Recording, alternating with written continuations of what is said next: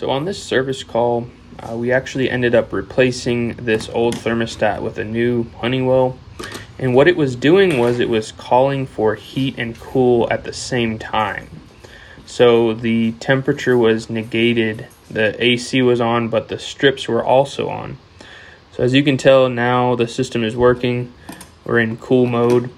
But I wanted to show you how to check and make sure that your strip is not running at the same time as the AC.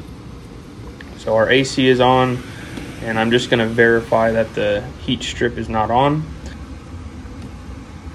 There was some water here that we ended up fixing, but what we ended up doing is clamping our amp meter onto the lead that goes to the heating element.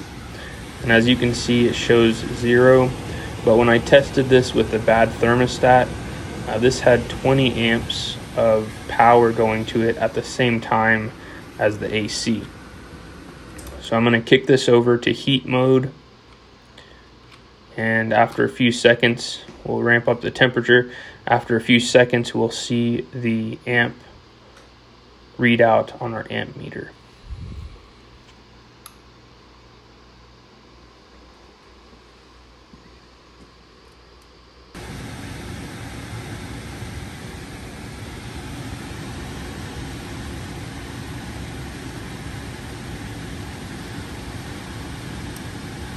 And there it goes. We see our heating element is on.